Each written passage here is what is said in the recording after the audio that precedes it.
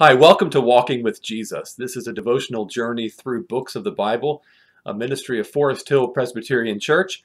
I'm Jason Van Bemmel. Well, we're in day 34 of our journey through the book of Hebrews, and we're in the middle of chapter 10. A beautiful section, one of my favorite sections of the book of Hebrews is this middle part of chapter 10. So we're going to be looking today at verses 15 to 22 and asking this question: how can we have confidence in our salvation?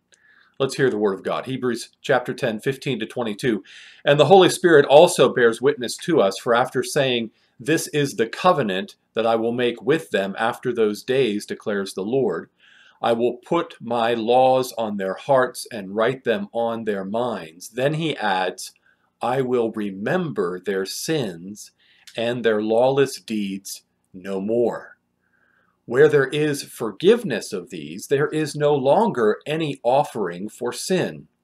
Therefore, brothers, since we have confidence to enter the holy places through the blood of Jesus, by the new and living way he opened for us through the curtain, that is, through his flesh, and since we have a great priest over the house of God, let us draw near with a true heart, in full assurance of faith, with our hearts sprinkled clean from an evil conscience, and our bodies washed with pure water. That's Hebrews 10, 15 to 22 in the English Standard Version. You know, not all confidence is created equal. There's a world of difference between true confidence and false confidence. False confidence is the Chihuahua's assurance that he can take down the Rottweiler, sometimes known as little dog syndrome. It's a false confidence indeed. But true confidence is something different. It's not boastful or brash, but it's secure and peaceful. True confidence is my daughter jumping off the couch at me, knowing I will catch her. So how can we have a true confidence in our salvation before the Lord? Better still, how can we have peace knowing that the confidence we have is true and not false? Last time we rejoiced in the truth that if we are being sanctified, it is because we have already been made perfect by Christ's sacrifice.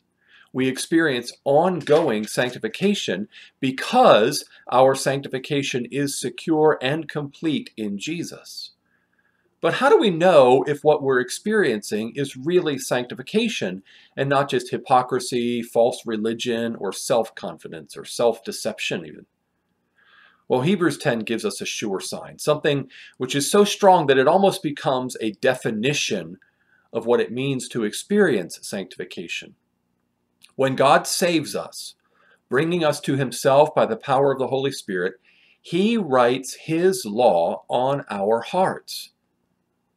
This is the promise. I will put my laws on their hearts and write them on their minds.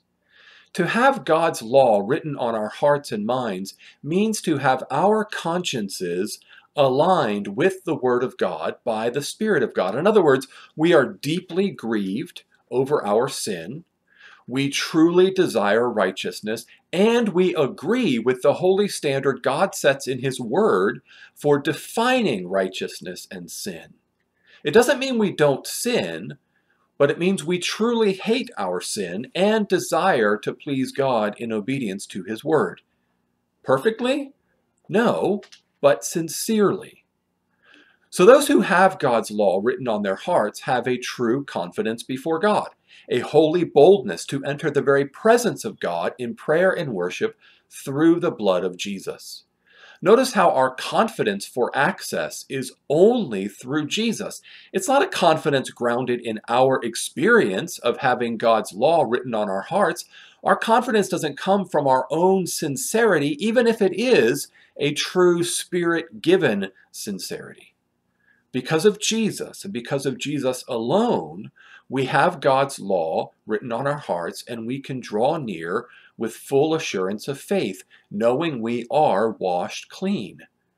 We can come through our great high priest, knowing we are truly redeemed, deeply loved, and warmly welcomed.